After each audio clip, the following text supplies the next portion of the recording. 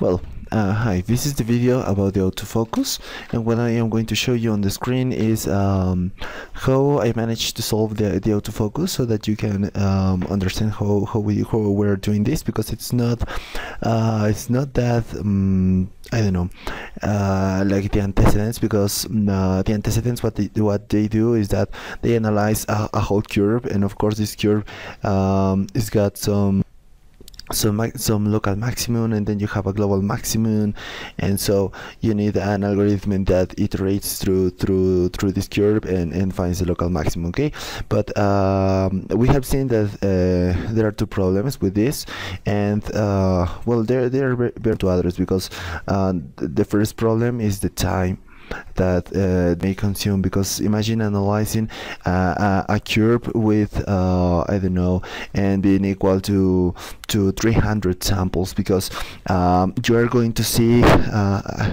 don't know how can I show you that, but the microscope is very the micrometric wheel that you use to focus an image that has an augmentation of 100 is really hard to do. You have to take a lot of samples to check which is the focused image. So for humans, of course, that's kind of easy, because you kind of predict where it is, but for a machine it's not like that. And the antecedents that I have seen that that do this kind of autofocus, they analyze a whole curve. Okay, they start in a point and they start analyzing like 300 or maybe or even 1000 samples. So they then or later they need to iterate through this whole thing, and imagine the time that consumes is a lot, because you have to take 1000 samples in the first place. And the other problem is the processor. I mean the power of the processor. You may have a very powerful processor. I don't know, you may have like a GPU, like a NVIDIA Jetson TK1 that I have right here, but this costs $200. You cannot put one of these in the microscope. It's going to increase the price a lot. So as we are using a Raspberry Pi in the microscope, we had to come up with a new idea. And the thing that we did is we have set the microscope to start. I don't know if you will see this. Let me check. Okay, I don't know you will see this, but the microscope is got a button here on the top part of the Z-axis. So whenever you go up,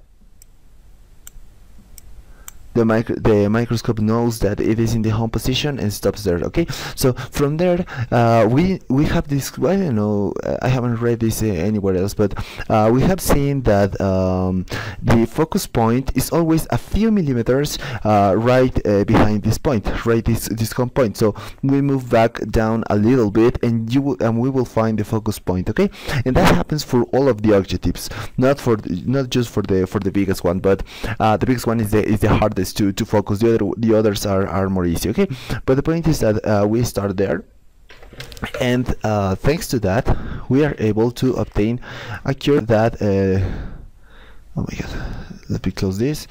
We obtain a curve that looks like this. We are starting here at the home position. Okay, and so we do this. How many samples did I take in that? This was 100 axis.